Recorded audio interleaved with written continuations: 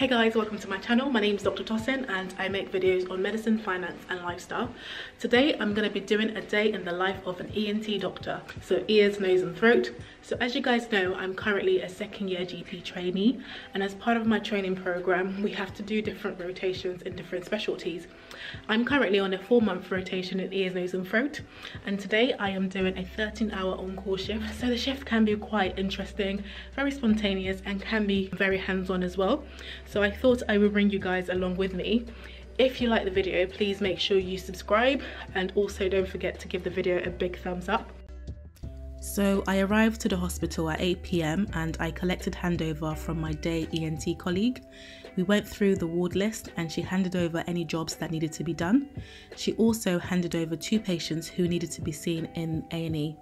There was a patient coming in with epistaxis, which is a fancy name for a nosebleed, and a patient with a foreign body query fishbone in the throat.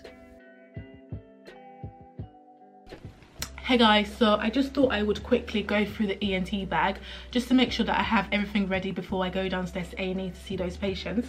So on the bag we have some goggles.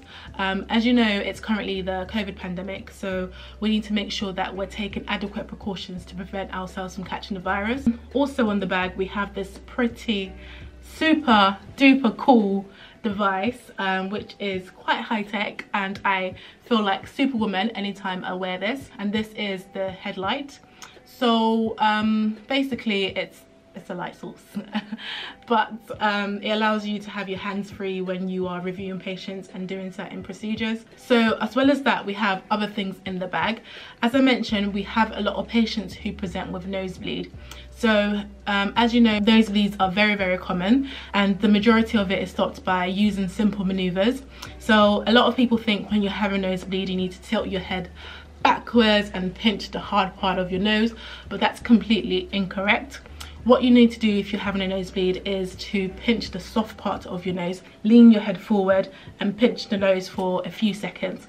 In most cases, in majority of cases, the nosebleeds should stop, but sometimes that doesn't work and people need to come to A&E or hospital in order to stop the bleeding. So when a patient comes with epistaxis or nose bleeding, what I tend to do is I have a good look at the nose and see whether there's any areas which is actively bleeding. Sometimes you can have little spots which is bleeding, and what you can do is you can get a stick which has silver nitrate. So here is a stick, and I'm not sure if you guys can see the end of the stick. I'm trying to do the YouTube thing but it's not working. So if there is an area in the nose that's actively bleeding, you can just use this to cauterize or burn off that area, and that should stop the bleeding. So this is really useful equipment that we have when we are seeing patients with nosebleed. However, there are some patients who have significant or large amount of bleeding. This is more common in patients who are taking blood thinning medication like warfarin or aspirin, and sometimes that increases the chances of bleeding, and when those patients come they can have a significant amount of blood loss. So in those patients it's important that we try and stop the bleeding as rapidly and as quickly and safely as possible. So what we use is something called a rapid rhino. So it's just a fancy equipment which is like a tampon. You basically soak it in some water and the tampon is inserted into the nose. There's also a balloon, I don't know if you guys can see it, there's a balloon just there as well, and you inflate that balloon with air. And what that basically does is it creates a pressure in the nose and helps to stop the bleeding. So that's what we use this equipment for.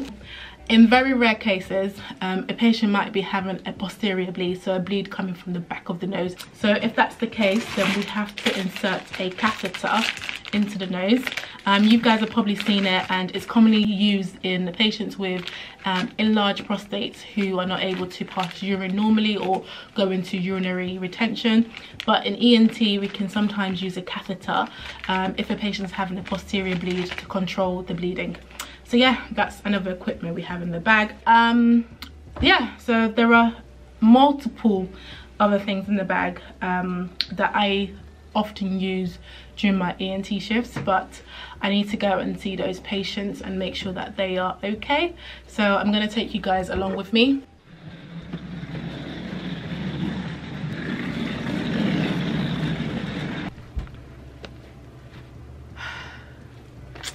Okay guys, so I've just finished seeing the 2 patients in A&E. I saw the first lady with the epistaxis, and by the time I got to A&E she already had a rapid rhino in her nostril, in her right nostril, and luckily the bleeding had stopped, so I didn't really have to do much, and she stayed in hospital. The other lady with the fishbone, we did a scope, so we put in a camera through her nose into her throat, and we weren't able to see anything at all. She also had a x-ray before I went to see her in A&E, and that was fine, but because she was given such a convincing history that she felt as if there was still something stuck in her throat, and also because she wasn't able to eat or drink, we had to go ahead and do a CT scan. So I'm still waiting for the reports for that to come back, and then we're going to take it from there. Hopefully the CT is normal. If that's the case, we're probably just going to keep her in for some painkillers, and then review her in the morning and see if the pain has settled. Sometimes when people have fish or something that's sharp, it can sometimes scratch the back of the throat or the swallowing pipe, and that can give you a sensation that there's a foreign body in the throat when there isn't actually one in there. So hopefully, fingers crossed, there's nothing on the CT scan and she's fine. Yeah, so I've seen those 2 patients, and then now I am going to just quickly document for them just to make sure that I've written everything and they're ready to be admitted onto the wards.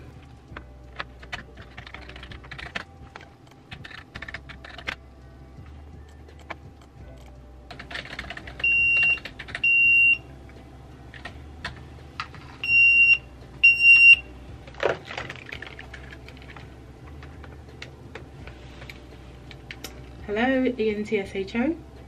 So I was beeped by A&E to see a patient who was presenting with a possible abscess or a hematoma, which is a collection of blood in the earlobe.